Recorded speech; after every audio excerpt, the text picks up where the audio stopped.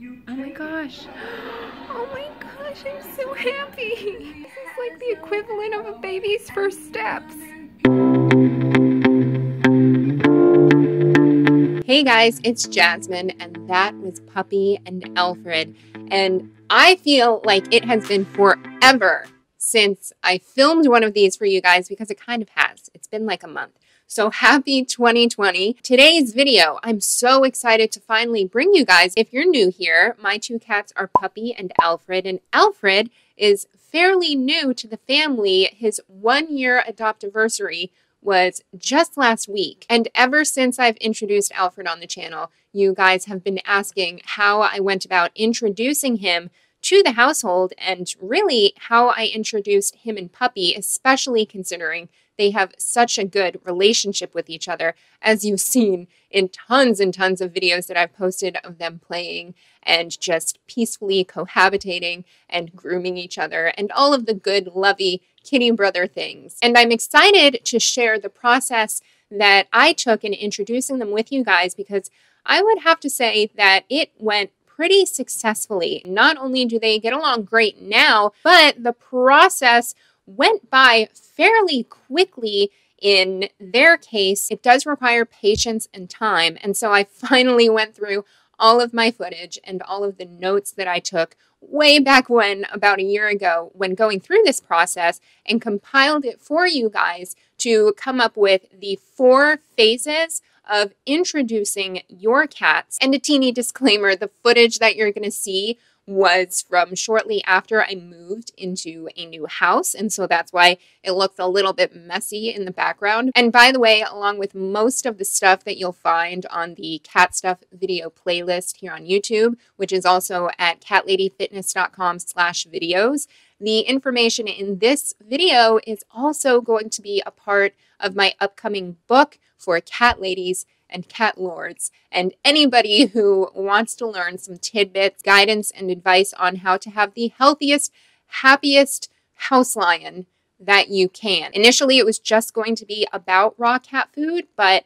I decided to make it just like a really fulfilling book that can help you guys with all kinds of stuff, all according to my experience and research and all that. But nevertheless, I hope you guys do end up finding it very valuable, because I'm having a pretty good time putting it together for you. So stay tuned for that. And before we get into it, by the way, if you are new here, welcome. If you like things having to do with cat stuff, especially kitty nutrition and raw cat food, or information like what's in today's video, or even things for humans like stress management tips and recipes and workouts, and honestly, whatever else I feel like posting, then join the Cat Lady Fitness family and click that subscribe button below. Or if you're watching this on Facebook, then you can always like our page or follow our page, Cat Lady Fitness. All right, guys, before we get into it, let's just get any potential interruptions out of the way and suggest that if YouTube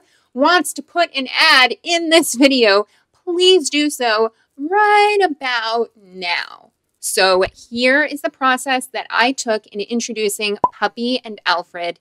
And if you want to learn more about them, definitely check out the Cat Stuff playlist. But Puppy is my established cat. He is now 11 years old, and I've had him for about 5 years. And Alfred, I rescued from the Humane Society about a year ago, and Alfred is now about 6 years old. So the number one thing that you want to do before you bring your new cat home is to designate a room, ideally, or an area that you can shut off to be that cat's home base. For me, I used a spare bedroom that I actually use as an office, and you want to make sure that you put in the essentials for the new cat before he or she gets there. So you want to include a litter box filled with your litter of choice. You want to make sure that you have a food and water bowl accessible in that room. And you also want to set it up with some kind of bedding, or a cat bed, or even, a couple little cardboard boxes, a couple of new toys. And this is really the only preparation step before getting into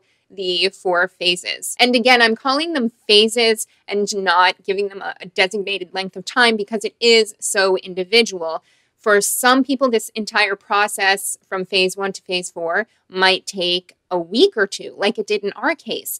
For other people, your cats may take up to a couple of months to go through all of the phases. So when you go to pick up your new cat, make sure that you are bringing them in a closed carrier, ideally with a blanket or a towel covering the front gate part of it, and anywhere where you can get visual contact with your new cat. And when you bring your new kitty inside your home, you want to go straight into their designated room and you want to shut the door. You don't want your established cat to have any kind of visual contact. More than likely, your new cat is going to be meowing from inside the carrier, which will get your established cat curious right away. But make sure there is no visual contact. You walk in your front door, straight into the designated room, shut that door, and that's when you can let your new cat out of the carrier. This is when what I call phase 1, the scent and safety phase, begins. And why is it called scent and safety phase? Because that is what this phase is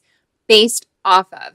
The scent of each cat and getting used to each other's scents and getting used to each other's scents on you as kind of the mutual lovey being, as well as providing and ensuring that feeling of safety, both in the new cat who's in a completely new environment, and also for your established cat who may need that reassurance that everything's okay. This is just a new, weird transition / addition to their life. So scent and safety are key in phase 1. During this phase, you want to make sure that you're spending enough time with both cats. And what I would do with Alfred and Puppy is I would make sure to come into the room and spend an ample amount of time with Alfred to give him the love that he wanted, because he is a super cuddly, lovey, affectionate cat, and then immediately go out into the living room or the rest of the house and make sure that I pet and loved on Puppy, that I gave him a couple of treats, and especially made sure that he got close enough to me to where he can smell Alfred's scent and vice versa. And for example, I made sure to get Puppy a new toy that he loved. It's this purple purring furry cat toy. And I'll make sure to link everything I talk about in the description below, because most things I got off of Amazon. I would also do scent swapping in items. So for example, I would leave a towel in the room with Alfred that he would lay on or sleep on, or I would even rub it all over him, and then I would bring it out to Puppy's area. And again, vice versa. I would bring one of Puppy's blankets or rub an old t-shirt all over Puppy, and then I'd bring it into the room, even though, in all honesty, Puppy's scent was all over the room as is, because he has free reign of the house. Now, the key here is to keep that door shut to the room. There should be no visual contact in phase 1, but when you know to transition to phase 2 is basically navigated by your established cat. When Puppy was getting closer and closer to the door, when he seemed more comfortable, when he started to sniff by the door, sometimes they would meow to each other from either sides of the door. And again, this is without any visual contact. The temperament of your new cat is really mainly going to be curious. It might be a little bit scared depending on their personality and, the experience they're coming from, but it's more of a curious temperament, whereas your established cat is, I would say, more skeptical. So when you notice that skepticism from your established cat kind of seems to transition into more of a relaxed kind of curiosity as they approach the door, I would say that might be a good time to then move on to transitioning to phase 2. And remember, you don't want to rush it, but there are some ways to help the process move along more smoothly. For example, you can bring treats closer and closer to the door for either cat. If you feel like they're kind of holding back and seem a little fearful, you can lure them with treats until they get closer and closer to where they're both right at each side of the door. Ideally, that's where you want to move on, is when they're both right up against the door, or at least feel comfortable getting that close to the door. And another suggestion I've heard is to put their food plates closer and closer to the door so that they can associate this happy, amazing mealtime with whatever is on the other side of the door, and with the scent of the creature that's on the other side of the door. This, I feel like, might work well for the new cat because this is in a completely new environment where they are going to eat wherever you put the food bowl. But it wasn't that successful in our case because Puppy has a designated eating spot that was in the kitchen on the other side of the house. So for me to try and move his food dish during meal times that much of a distance and to that different of a place didn't seem to work in his case. He just didn't really find any interest in it. It was a little bit too big of a shift and a change. But even despite that, we still were really, really successful, as you'll see. Now, the very last step to phase 1 would be site swapping. And for this, you still don't want the cats to visually see each other, but you want to, exactly what it sounds like, put your established cat in the new cat's designated room with the door shut and allow the new cat to come out into the rest of the house and explore. And a lot of this is super duper helpful if you have 2 people or if you have a friend or a partner who can help you with this process, but it's absolutely possible to do on your own. What I did was I took Alfred into the bathroom and shut the door, and then my friend took Puppy into the designated room for Alfred, shut the door. And when he had the door shut, he told me, I just opened the bathroom door and I let Alfred down and let him kind of explore. And we did this for maybe about 5 to 10 minutes before Puppy, again, we're going by the established cat for most of this. Puppy was ready to, after he sniffed around and kind of hopefully fed his curiosity in Alfred's room, Puppy just started kind of like scratching at the door to get out because we all know cats don't like shut doors in general, but it did allow us 5 to 10 minutes to do this site swapping. So to transition into phase 2, once both cats were close enough to the door and felt comfortable getting close to the door and were meowing at each other and even pawing at each other under the door, I cracked the door open just barely to where they barely had any visual contact with one another. And I can't remember if I filmed it. If I did, I'll put it in right about here. But I barely opened the door and let them kind of get a mini peek at each other. And I've since learned that Alfred is very vocal. He meows at everything. He meows to himself. He meows to, ghosts that I cannot see. But Puppy is a very silent cat. So his reaction is typically just staring into Alfred in this case. And I believe that he did, after first seeing him for a few seconds, let out a little hiss and walk away. And when that happens, that's when you just want to shut the door. And again, you're letting your established cat kind of navigate the pace at which things go. So you can try that again. And this even transitional part can last a couple of days. But you kind of want to crack that door open until they really start sniffing, until maybe even if there is a tiny little hiss, it's a while before it happens. And that's when I felt comfortable to move on to what I call phase 2, which is the visual contact phase. So you are going to need a couple of things for this phase. And in my case, I used a baby gate that I borrowed from somebody that I knew, and just a regular old bed sheet, or you can use a thin blanket or a large towel. So at this point, the door is open to the new cat's designated room and the rest of the house or wherever the established cat is. And you want to put your baby gate up against the door, make sure that it's stable, that it's not going to fall over. And then you want to drape your sheet or whatever you're using over it completely to where it covers the entire gate. So there's still no visual contact at this point. Now from here, you want to very slowly lift that sheet inch by inch to then start the visual contact between the two cats, between this gate. And again, you can positively affirm what's happening by incorporating treats, by incorporating maybe a favorite toy, by putting it closer to the gate if your cats are hesitant to get close to that gate. But I'll put a clip in here of the very first time that Puppy and Alfred saw each other and about how high the sheet was lifted and the reaction, so you can see what a typical reaction may be.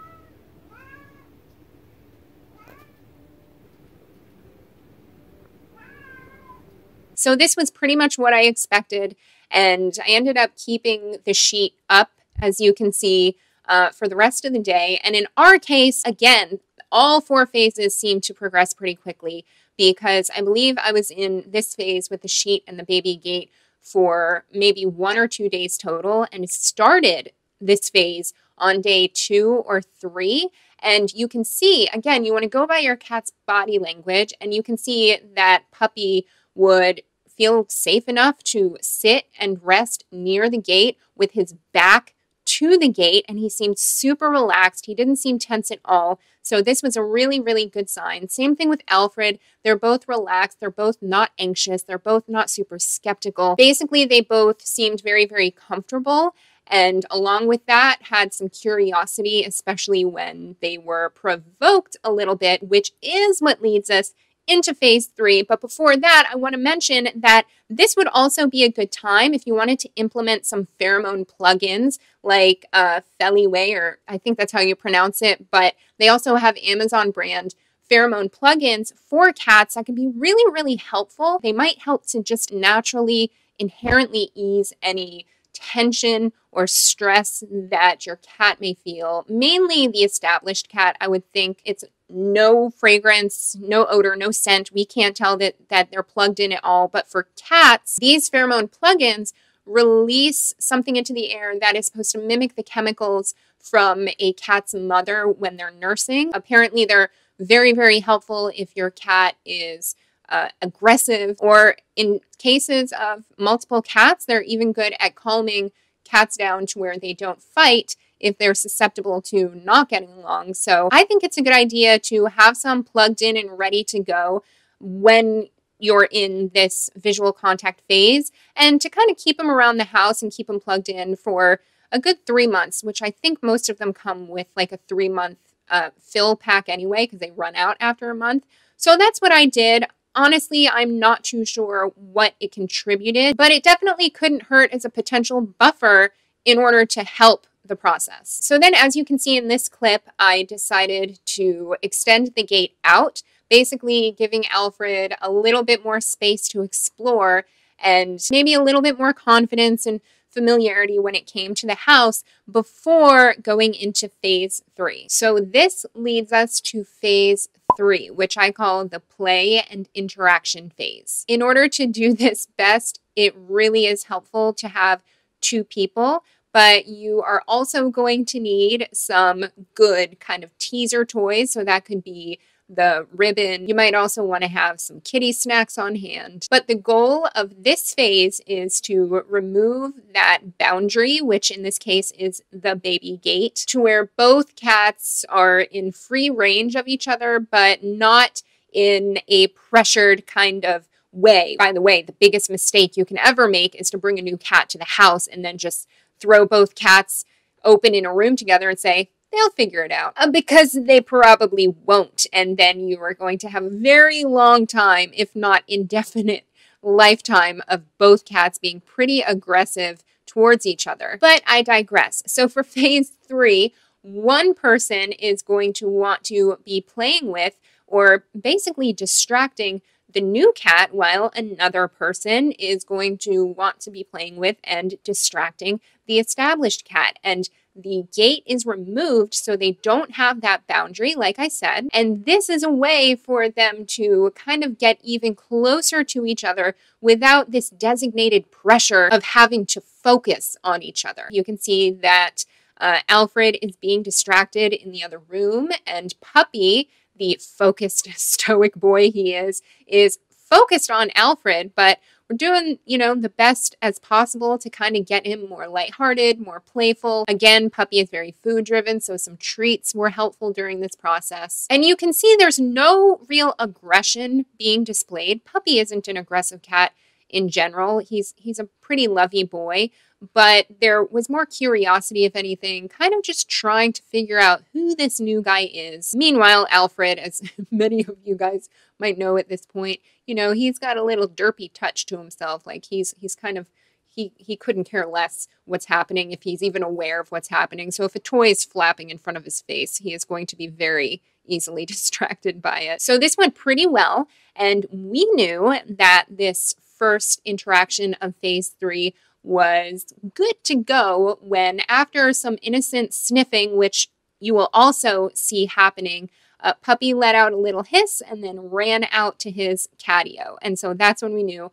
okay, let's back it up and let's just put Alfred back in this extended, gated off part of the house and allow Puppy to kind of cool off for a second, which he did. He was right back inside maybe just a couple minutes later. And this is why it's so important to not force them, not feel pressured, because even though you might be discouraged if a little hiss comes through and you might think it's a signal for something bigger and perhaps you went too fast or, did something wrong, just relax and be assured that this is just a part of the process. You will notice that as time goes on, whether it's a few hours, whether it's a few days or a week or so, they'll both relax again. The hissing, if that happens, will become less frequent. Mainly your established cat won't be on high alert. You'll see relaxed body language. And in a way, what you're trying to avoid here, and what we didn't have happen at all, if you haven't noticed, is any kind of actual fighting. So any kind of cat fight. And I'm pretty confident if you go through these phases as they're listed, especially if you don't have an aggressive established cat in the first place, you will not experience any kind of swatting or violent, aggressive cat fighting. And by the way, if you're not sure how to gauge whether your cats are playing or fighting, I did recently make a video on this and how to tell, which I will link in the description below as well. So once you feel confident in phase 3 and that your cats can cohabitate well together, or at least without that boundary or gate between them, that takes us to phase 4, which is the final phase, which is kind of progressive because it's an indefinite phase. And that is the phase of cohabitation. Puppy and Alfred reached this phase, so no gate being up and them both having free range of the house with each other. And I kept like a hawk eye on them to make sure that everything was peaceful and just kind of watch them feel out their flow with each other. And they were still super curious about each other. Puppy was semi-skeptical, but then you could slowly tell that he was curious about Alfred, but he wanted to kind of incorporate some kind of interaction with him. Alfred is definitely just, his temperament in general is kind of aloof. He's very playful, but unsurprisingly, Alfred was more kind of into an exploration mindset. He was sniffing around the house, sniffing around the catio, kind of finding his favorite nap spots. And you guys, I was so excited when they were simply in the same room together, even just laying across the room from each other, and especially when you could tell that they were both relaxed. Puppy had his back to Alfred. He was in a vulnerable position. He was not on high alert, and one of them would nap on one side of me on the couch and the other would be on the other side. And this was just after a week. So I felt, it just warmed my heart so much. I felt so, so happy. At 2 weeks max from when I brought Alfred home, they were playing together, chasing each other around the house. And it was just like the best feeling. There were no fights. Maybe once every couple of days, I would hear Puppy let out a little hiss, and that's just because he was getting used to Alfred's energy, because Alfred always wanted to play. And I think if any of you guys were to introduce a new kitty feline sibling to your solo kitty, which I highly, highly suggest you do because it's totally worth it, then you should definitely go about it this way, and you will be so happy with the success and closeness that your kitty siblings gain from doing so. Just a few tips for you guys. Remember that you can always backtrack. And even if you already have 2 cats that maybe don't get along, that have both been in the house for a few months or even a couple of years, you can try starting from phase 1 of this to reintroduce them. And a lot of people have seen success doing things like this. And also, please remember that there is no time limit. Just go along with your cat's body language and behavior and observing, engaging, especially your established cat. And that's when you decide to move forward with the phase. And if it doesn't go so well, just move back, put that gate back up, lower that sheet again, whatever you have to do. And just a little side note, even though I have other videos about this, make sure that you always have 1 kitty litter per cat plus an additional 1. So if you have 2 cats, that's going to be 3 litter boxes. If you have 3 cats, that's going to be 4 litter boxes. If you have 1 cat, that should be 2 litter boxes. Having that set up properly, as well as making sure to separate their feeding areas, is going to help you a lot when it comes to any potential kind of primal conflict, especially with the feeding and meal times. And finally, please remember, do not force this process. Do not force any time limits on the phases. Be patient with it. It might take your cats a few days, like it took Puppy and Alfred, before they're actually cohabitating with no boundaries in the house. It might take them a few weeks, but you want to make sure that you establish things properly for the long run. So be patient with yourself. All right, guys, I hope you found this video interesting or helpful. I'm so happy and excited to bring you all of this upcoming content here in 2020. And before I forget, haven't done the meowed out of the week in a hot minute. So the meowed out of the week this week goes to 2 people, and those 2 people are Johnson Av and Steph. Thank you guys so much for always being so supportive and leaving such kind and awesome comments on especially the video that you did most recently, which was the most recent video of Puppy and Alfred in one of their play battles. I appreciate you so, so much, as do the boys. And for anybody else, if you would like to potentially be the meowed out of the week in next week's video, then all you have to do is click the thumbs up to like this video and leave a comment below telling me your favorite part about it. Of course, it also helps me out and helps the channel out a lot if you click the thumbs up below, regardless if you found this video interesting or helpful, or if you have been successful or maybe not successful in introducing your cats. I would love to hear about it and keep the conversation going. So just leave me a comment below. All that being said, as always, thank you guys so, so much for watching, and I will see you in the next video. Bye.